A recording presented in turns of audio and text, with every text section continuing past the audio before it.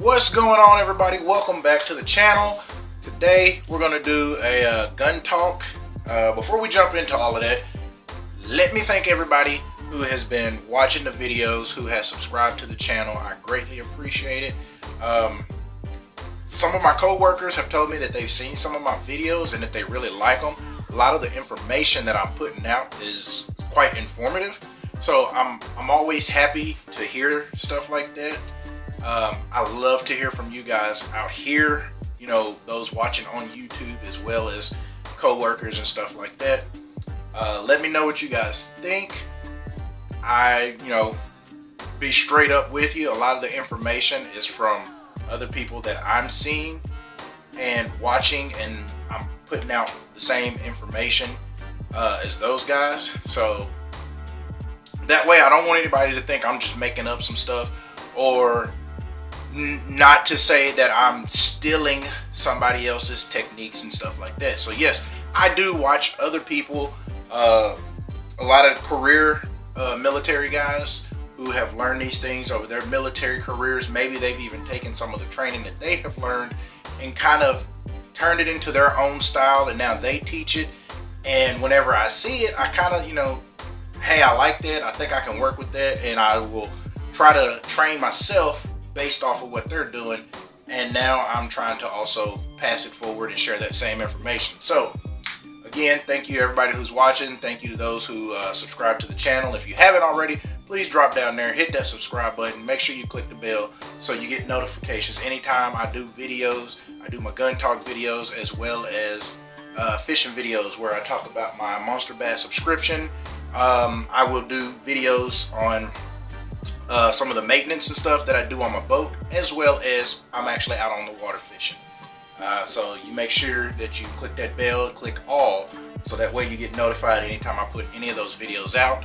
Also, drop down there, throw me some comments, tell me what you want to see, tell me what you like to see. If you have any comments about anything, please drop it in there. I will try to answer those as quick as possible without, trying to feel like I'm being attacked.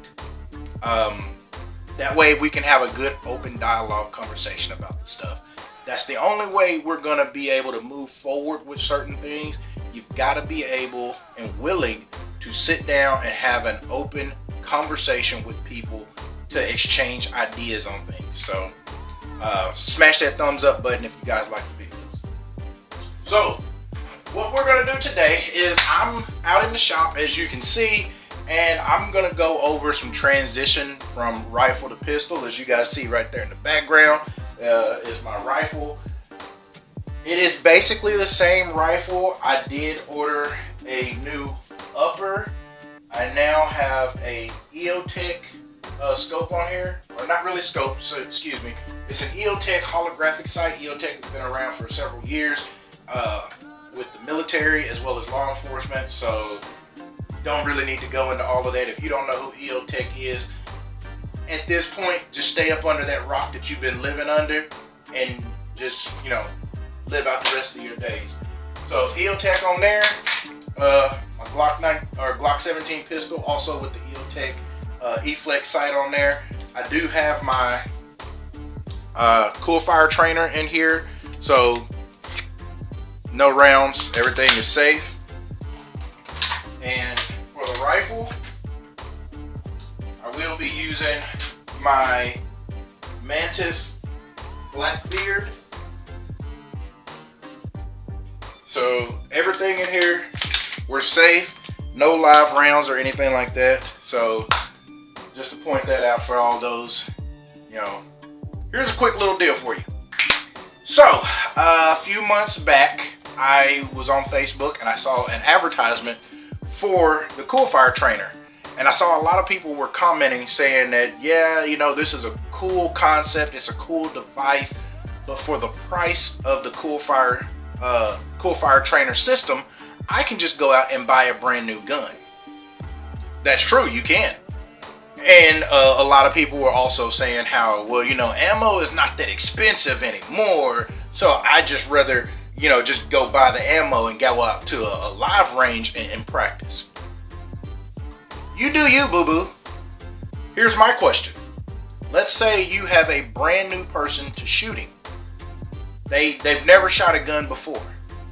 How comfortable are you with taking that brand new shooter out to a range and putting a gun in their hands with live ammo, and you don't get hurt, or somebody else on the range don't get hurt, or even the range itself, they don't end up shooting the walls, depending on what kind of range you're at. You know, they don't start shooting the walls and then cause you to get kicked off of that range and banned for, you know, a few months or so.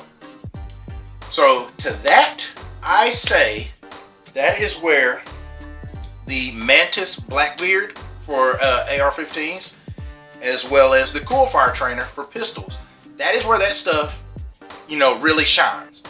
You are able to take a brand new shooter, train them. As you can see, I'm in my shop. It's not that big, but I am able to bring a brand new shooter in here, put the Coolfiretrainer in my pistol, and at least work on the fundamentals of shooting with them before taking them out to a live range and potentially putting people in danger. So, like I'm saying, the closest gun range to me where I live would be the Benton Gun Club, but you have to be a member. I am not a member of that gun club, so I don't really have a gun range close by for me to get in any kind of practice shooting my guns. So for me, using the Blackbeard, the Mantis Blackbeard for my rifle and Coolfiretrainer for my pistol, that is almost the next best thing. I am able to either be out in my backyard, inside my house, or in my shop, and can still get in plenty of reps and training with my weapon platforms. All I need for my Coolfiretrainer is a good supply of CO2 and adequate power supply to charge up my Mantis. So, with that being said, I even put in the comment, you know, safety is priceless. How much are you willing to pay to be safe? If my pockets would allow it, I'd pay whatever to be safe. If I'm about to put a rifle in the hands of people, and let's, you know, be honest, with the way the media portrays the AR-15, that is a big scary gun and is so powerful, and oh my goodness, it just shreds the body up. And okay, you have somebody who's brand new to shooting and they want to shoot an AR, but they've heard all these scary things from the media. You put a Mantis Blackbeard in your rifle, put it in the hands of that person, and now you can work on their fundamentals without the dangers of the big bad boom that comes out scaring them. You're able to train them in a way to where it's not scary for them. They're comfortable. And then you can transition out into a live fire range, and they've already worked up that confidence and that ability to handle that weapon. Same thing with the pistol. Most people that I've talked to, the main thing that scares them when they're shooting a gun is that recoil. Well, as I've demonstrated with the Coolfiretrainer on this channel, you're gonna get some of that blowback, some of that recoil with your pistol. So now you're used to that recoil, you're used to managing that recoil. So now when you go out onto a live fire range, you already know what to expect, and it's not that bad now. So again, Coolfiretrainer, Mantis Blackbeard, they don't sponsor this channel. I wish they would. I might reach out to them and ask them, who knows? But I paid money for both of these, full price for both of these. Love them to death. So there you go. Here we go. So sound like Kevin Hart right there. Here's the thing, Steve. Okay, no, working on transitioning from my rifle to my pistol. So when would you do this? This would be that moment when you are in a gun battle. I don't care if you're in a battle with zombies, with aliens, or you're driving down the street somewhere and computers have crashed and it's the end of the world. You pull out your rifle and you're putting rounds down range at potential threats. Anybody that you have deemed to be a threat and you can articulate they are a threat, you're putting rounds down range. Now, you run out of ammo in your primary weapon, which is going to be this. You don't want to be out there trying to reload, and I can't do that with this one because of how this is all set up. But you don't want to go click, and as you've got a horde of people coming towards you, you're trying to drop that magazine and reload. You don't want to do that. So what do? You want to get this out of the way as quick as possible, but safely. That way you don't injure yourself. And now you want to draw that pistol to put rounds down range. Once you have the time, and it's the appropriate time, you can now reholster that pistol, get back to your rifle, and do that mag exchange and do what you need to do. Whether it's get back in the fight, get to your family to get them to safety, whatever case may be. So here we go. Put a couple rounds down range with the rifle, then I'm going to transition to the pistol.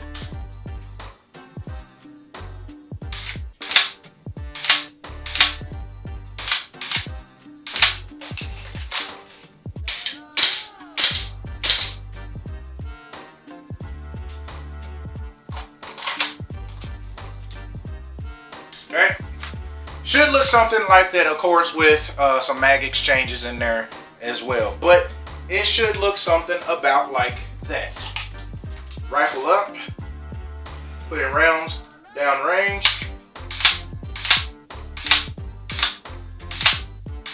empty, safety the weapon, swing it down, draw your pistol, rounds down range,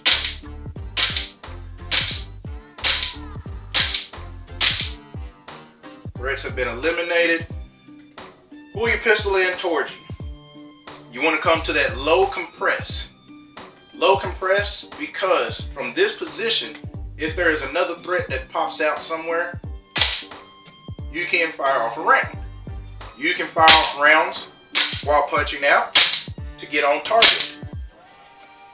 But doing that will keep that enemy pinned down until you can punch out and fully extend. And now you have sights acquired, and now you're putting accurate rounds down range. Also, bringing this in here, it keeps it in close. So if somebody does come, say there's, you know, some kind of cover or barricade or something right here, and you don't know that there's somebody right there on that edge, instead of keeping your gun out here where they can grab it, you got it in close. If somebody does jump out, you can push back, create some distance, put rounds in their area, their direction. But doing this is just another good way of maintaining control of your weapon till you can reach down, grab that rifle, holster your pistol, swing that rifle up, drop your mag out, get a new mag, put it in, round and battery, and now you're back into the fight. So I'm gonna sit out here for a little while, go over a couple of these, and just have some fun.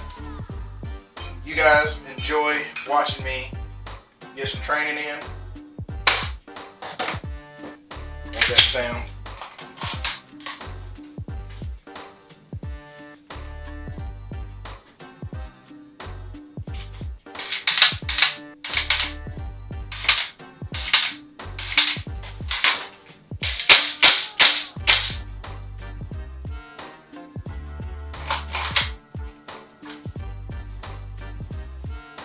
And there you have it, folks.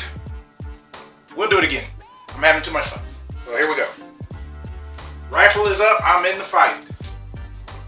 Put in rounds, down range.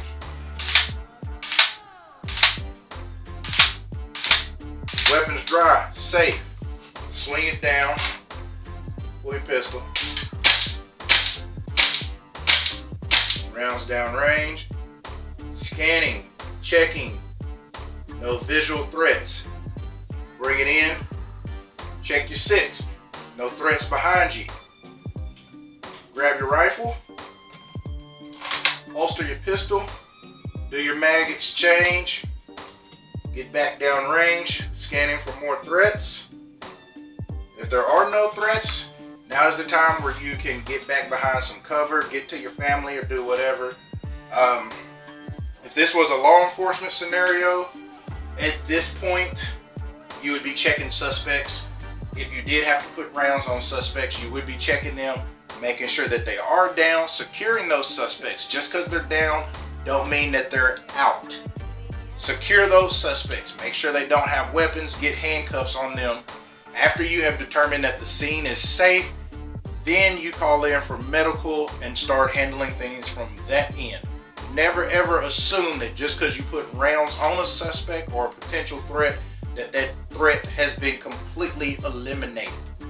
You want to make sure you secure that suspect to make sure that they are no longer a threat. So that's all I've got, guys. I hope you guys enjoyed this video. If you guys have any questions about the Coolfiretrainer or the Mantis Blackbeard, drop me some comments. Like I said, I am not sponsored by these guys. I paid full price for their stuff, but I thought it was very, very worth spending that money. That way I can train here at the house, and then I can carry that over whenever I'm out on a range actually shooting. I am hoping that that gun club I mentioned earlier, I am hoping to join up with them. So hopefully someday in the future, I'll be able to get some videos of me actually on the range shooting either one of these guns, and hopefully be able to put out some good stuff, as well as be a good ambassador for that gun club. So again, thanks for watching, guys. I really do appreciate you guys watching these videos, as well as leaving me comments, smashing that like button. I really do appreciate it. I have so much fun doing this, and I wouldn't be doing this if it wasn't for you guys. I mean, I probably would, but whenever I look at my stats and I see that I have gained another subscriber, it puts a smile on my face. Like, I look like a little kid years ago who just walked into Toys R Us. If you don't know what Toys R Us is, look it up. I look like a little kid walking into Toys R Us when I see that I have got a new subscriber to my channel. So, to all of you guys who have subscribed, thank you so much. I love you all. God bless you all. And till then, guys, till the next time, be safe out there.